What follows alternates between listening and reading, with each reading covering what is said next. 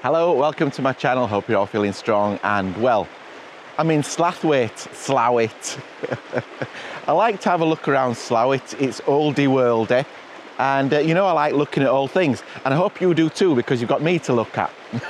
Now, Slaithwaite used to be known as the Harrogate of the Colne Valley, and I'm going to tell you why. So in the early 1800s, amidst spa mania in Britain, Slaithwaite discovered its own mineral springs thanks to some keen-eyed engineers. Now Richard Varley, a prominent corn merchant, seized the opportunity to change his home village into a renowned spa destination. And so I'm walking along right by the canal here, Huddersfield Narrow Canal, and this area here is where Richard Varley built his spa complex, and it's hard to picture right now because it's just a field. I'm going to put some pictures on the screen for you how it actually looked back in the day, and we're going to take a little look around and see whether we can see anything that's left of it, really, because I can't see any of it, and it's really hard to picture. I'm going to go over here and stand at pretty much the place where I think one of these pictures was taken, and see if we can piece it together. I can see in this area where I'm walking right now how it used to be a bit of a pleasure ground. Yeah, I'll just spin you around. You can see the sort of walls and stuff like that.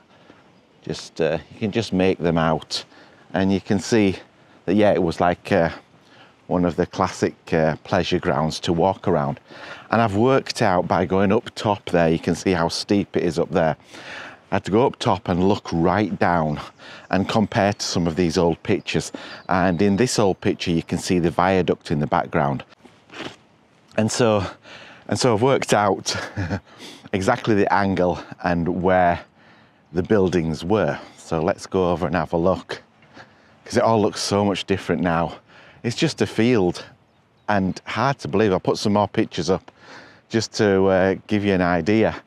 And if you can imagine all the Victorian elite arriving in horse-drawn carriages and just coming to enjoy the healing qualities of the springs at Slaithwaite. Amazing, really, to think that this area was exactly that. Really famous area. People come from miles around just to enjoy the day.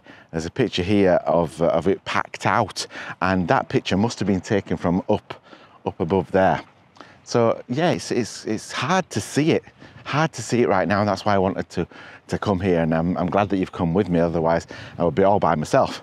So yeah, I'm going to take you over here and show you exactly where the main building was.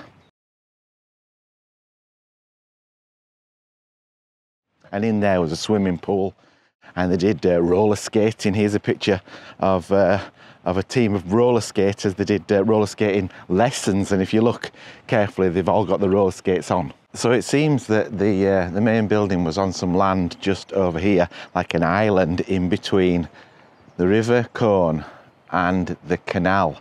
And I don't know whether I can actually go over there. I'll just stick the camera through here and show you if I can. You probably can't see through there, no. Right, here's a clearer part where you can see what I mean. Across there's a bit of an island. You can see them yellow things. They're actually snow ploughs. The front of the snow plough. I don't know whether I can go over there. I'm going to have a look though. I'm sure it'll be private, but I might be able to have a little wander around. And that's where that main building was, just over there on that island. So apparently there was quite an ornate wooden bridge that went across to this island to connect the two parts of the spa complex. That wooden bridge was washed away by floodwater. I think this will be the replacement bridge here. We'll go across there and see if I can get onto this island where the main building was.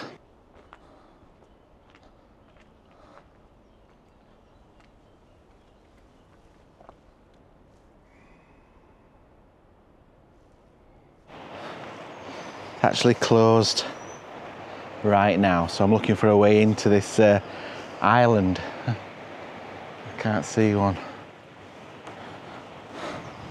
You can see the island is actually just there and the River Colne is here, and the canal is over the other side. So it just splits the canal and the river, and that's where that main building was. I've tried to just get on it, just have a little look around, see if I could see anything that's left of them buildings, but I can't get on, it's all locked up. It was the iron and sulphur rich waters that had people coming from miles around with ailments to cure, ailments like gout and rheumatism. It's still a nice place to walk around if you come to Slaithwaite Spa. It's still called that, but it's a playing field now and some swings over at the other side. Nothing like it used to be. This used to have a dance hall, and there would be tea parties absolutely packed with the Victorian elite. And I wonder sometimes these people over there on the swings whether they actually realise what it used to be. All of this was happening in the Victorian era, of course. By the 19th century, despite its early popularity, it began to wane, and the spa was closed down in 1938, the end of an era. There are some plaques around Slaithwaite Spa Park to remind people and inform them of how the area used to be. And there is a Valley Road further up, just coming out of Slaithwaite, and that's of course a memorial to Richard Varley, who was the creator of this fantastic spa complex. So that's about it for this one. I hope you have enjoyed it. We've had a little look into Slaithwaite's more glamorous past. I don't know where I'll be next time, but what I do know is I want you with me. So until the next one, bye.